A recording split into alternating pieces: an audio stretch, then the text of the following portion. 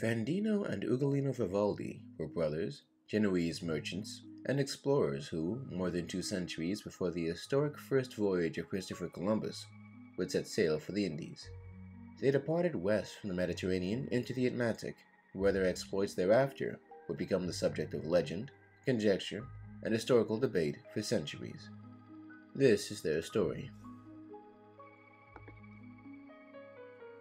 Fandino and Ugolino Vivaldi were connected with the first expedition in search of an ocean way from Europe to India via the Cape Route.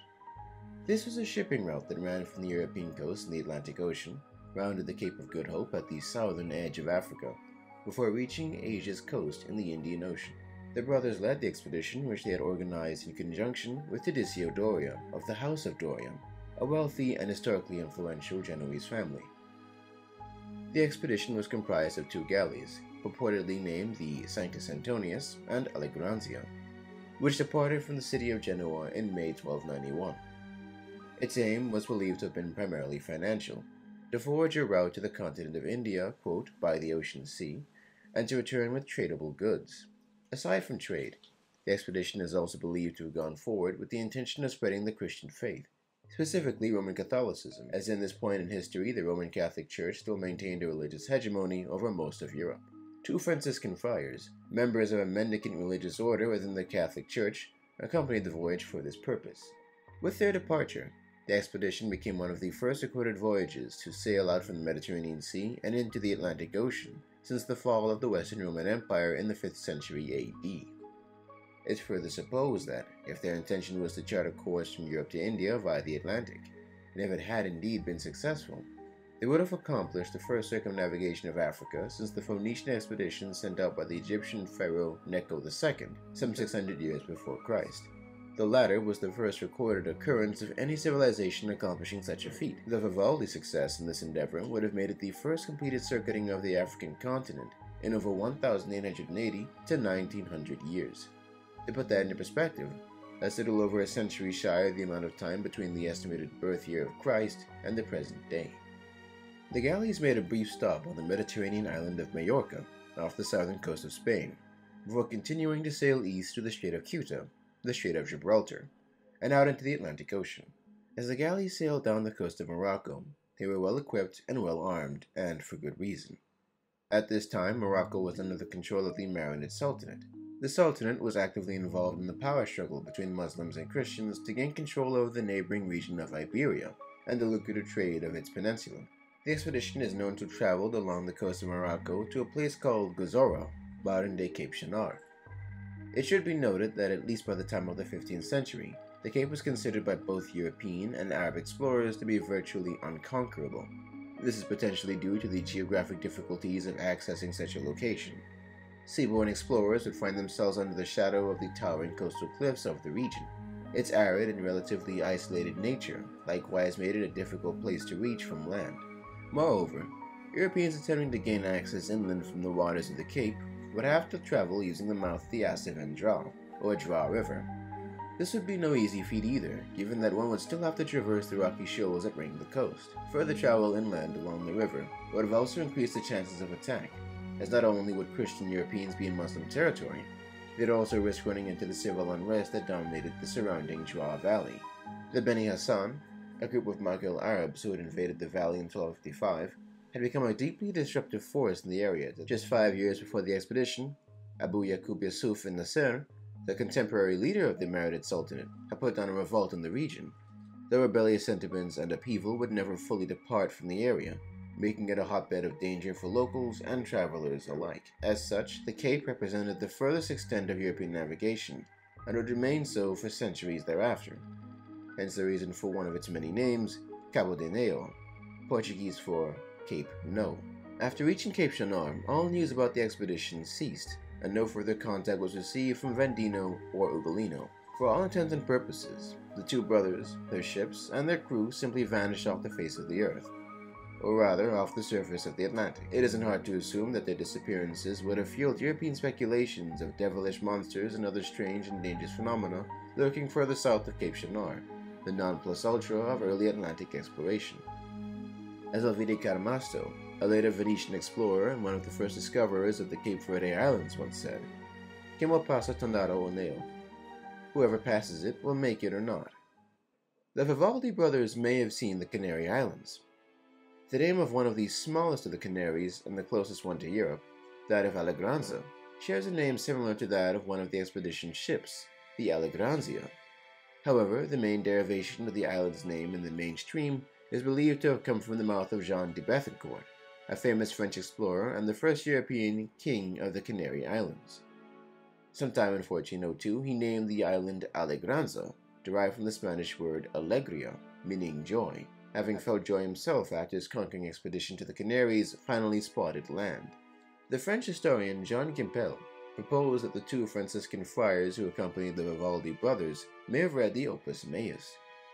Written by their fellow Franciscan Roger Bacon, the Opus Meius was sent to Pope Clement IV in 1267, 2 decades before the expedition, to explain the work Bacon had undertaken in the realms of science, mathematics, physics, and philosophy. In the 878-page treatise, Bacon asserted that the distance between Spain and India was not great. This theory was later repeated by Pierre d'Ailly, a later French theologian and astrologer, and was eventually put to the test in the famous first expedition of Christopher Columbus.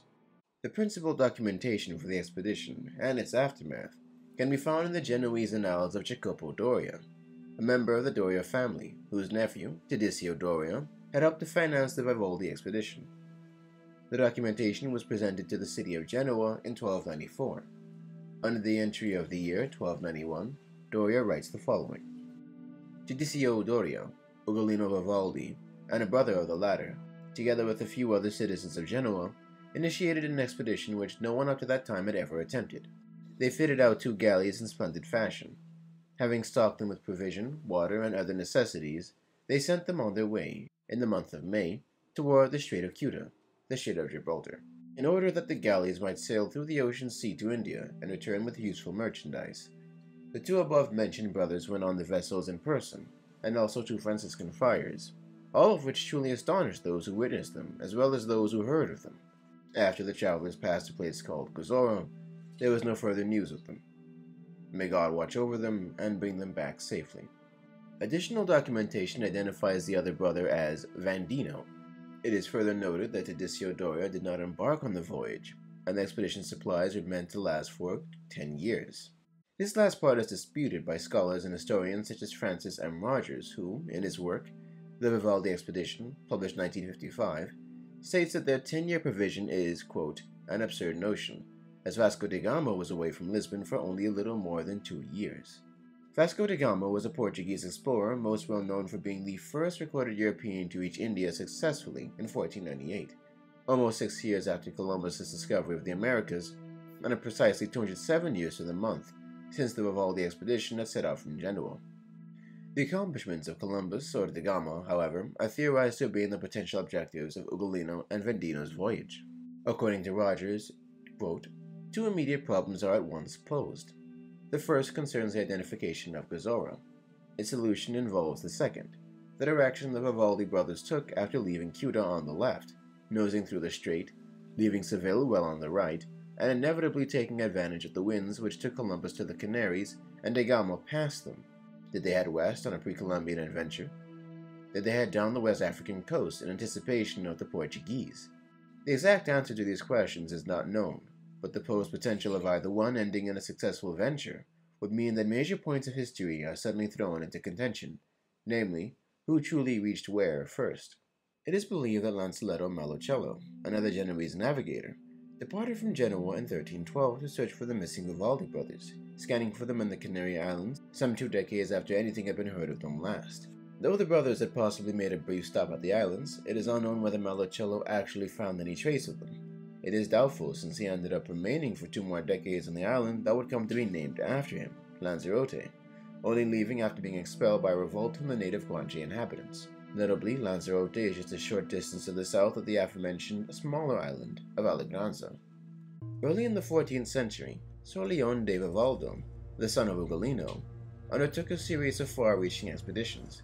He traveled in search of possible traces of his father and uncle. He is said to have reached as far as the city of Mogadishu on the Somali coast, which was then a vassal state of the reigning Ajuran Sultanate. However, Sir Leon was prevented by the king of Mogadishu from going to Axum, the capital of the ancient Axumite kingdom in modern-day Ethiopia, as the road to the fallen kingdom was no longer secure. The reason for Sir Leon's attempt to reach Ethiopia most likely would have been the same as the overall reason for his travels. Galvano Fiamma was a 14th century Italian Dominican who, after recent discoveries of his work in 2021, is believed to have been the first European in the Mediterranean region to have described the New World. In his book, Chronica Universalis, Galvano claims the Vivaldi expedition reached as far as the lands of Ethiopia. From there, the survivors gave up all attempts to return home.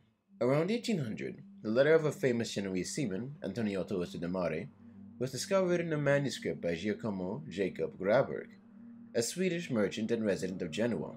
Graberg had found it in the city's old archives as part of one of 3 documents assembled by a 15th century Genoese cartographer, possibly Bartolomé Pareto, as elements to guide the construction of a new map of discovered ports. It was first published in 1802 in Graberg's journal. The letter, originally written in barely legible Latin, was addressed to Usudumare's creditors back in Genoa. He had notably fled from them in the hopes of paying off his debts by joining in the lucrative trade between the Portuguese and the West African coast. Dated December 12, 1455, he claims that after sailing with Elvise Cadamasto in the service of Prince Henry the Navigator, he met with the last descendant of the survivors of the Vivaldi expedition. This encounter was said to have occurred near the mouth of the river Gambia. Uso de Mare was told that the expedition's 2 galleys had sailed to the Sea of Guinea, the present-day Gulf of Guinea, in the northeasternmost part of the tropical Atlantic Ocean. In that sea, one of the galleys was said to have been stranded. However, the other passed on to a location on the coast of Ethiopia, an ancient Hellenistic term for the Upper Nile region of Sudan, as well as certain areas south of the Sahara. The last galley was said to have arrived at Mina or Menuan, near the Gihon River. Gihon is the name of the biblical Gihon River that stems from the Garden of Eden and flows through Ethiopia. In this case, it most likely refers to the Senegal River. It is said that here the members of the expedition were captured and held in captivity. Though the year given for the Vivaldi expedition is incorrect, here is part of an additional documentation given by Usudu on its fate. Quote, "In the year of 1285, 2 galleys sailed from the city of Genoa, commanded by the brothers Ugolino and Guido Vandino Vivaldi, with the purpose of going on the east to parts of India. These galleys sailed a lot, but when they entered the Sea of Guinea, one of the galleys broke his helmet and could not continue sailing further. The other, however, continued through this sea until he came to a city in Ethiopia called Minan. They were captured and detained by the inhabitants of this city, who are Christians of Ethiopia, subjects of Prester John. The city is located by the sea, near the Gihon River. They were so closely detained that none of them managed to return home." It should be noted that Elvise Cadamasto, who would have been with Usudu mentions no such meeting with the descendant of the expedition in his own memoirs. Moreover, Prester John is a legendary figure of medieval Christian perceptions and the stories of the Orient, and it is unlikely that he specifically was ever a real historical figure. An allusion to the Vivaldi galleys is given in the Libro del Conocimiento, a semi-fictional travelogue written by an unknown Spanish friar, 1350 to 1385. There are 2 passages relating to the Vivaldi brothers. In the first, the narrator, traveling what is described as the Guinea region, sub-Saharan Africa, reaches the city of Graciona, the capital of the Black African Empire of Abd Salib, which is allied to Prester John. Quote, "They told me in the city of Graciona that the Genoese who escaped the galley that was wrecked at Menuan were brought here, but it was never known what became of the other galley which escaped. When the friar traveled to the neighboring city of Magdasor, he came across a Genoese man named Sir Leon, quote, searching for his father who had left in 2 galleys, as I have already explained, and they gave him every honor. But when this Sir Leon wanted to traverse to the Empire of Graciona to search for his father, the Emperor of Magdasor did not allow it, because the way was doubtful and the path was dangerous. As it turns out, Sir Leon is the real name of Ugolino's son, as mentioned before. The locations of these kingdoms are, however, in dispute. The references to Prester John and Magdasor, possibly Mogadishu and Somalia, may have led some to assume that the other galleys circumnavigated Africa, but was intercepted around the Horn of Africa. However, the narrator's geographical references suggest that Abd Salib and Magdasor were in non-Muslim sub-Saharan West Africa. The localization of Menuan, the place where the first galley capsized, hints at the Senegambia region. If the story is true, it would be feasible to propose that the Vivaldis got as far as Senegal, and that their adventures ended there.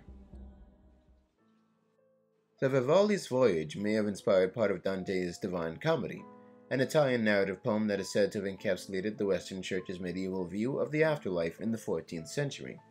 Canto 26 of the Inferno is about the character Ulysses' last voyage, which ultimately ends in failure in the Southern Hemisphere. This is thought to be in reference to the Lost Expedition. According to Henry F. Carey, Ulysses' fate was inspired, quote, partly from the fate which there was reason to suppose had befallen some adventurous explorers of the Atlantic Ocean.